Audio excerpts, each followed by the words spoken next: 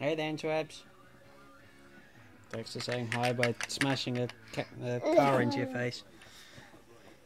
Which is quite good considering he's not well. You wouldn't think it right now. He was up for a good portion of the night last night.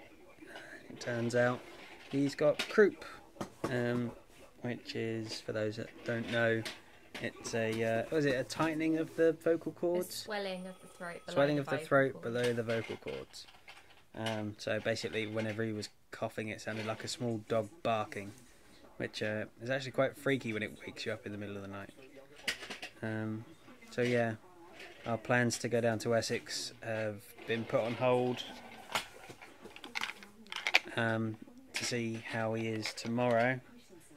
If he's okay, we may go down. If he's not, then I guess it's still wait and see how he goes, and maybe go down for the day on Wednesday. But yeah, it sort of is a nice little reminder that I'm not in charge of things anymore. You are, aren't you? Yeah. Because what can happen with croup is that the airways can get so restricted that you kind of need to take them to hospital. And while the nearest A&E to here is 10 minutes away, if we go down and visit my mum, it's 30 minutes away. So, yeah, erring on the side of caution just in case. We're going to see how things are here. So, yeah, it's horrible. It's not nice. I was in his room with him last night, and he was coughing away, and all I could do was hold him and, try to calm him down. But yeah, it's not very nice being, you're not necessarily helpless, but you can't do much, and it's not nice because all you want to do is take it away and make them feel better. But yeah, he's a resilient little one. And look.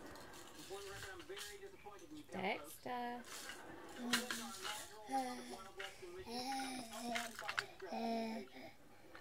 Say hi.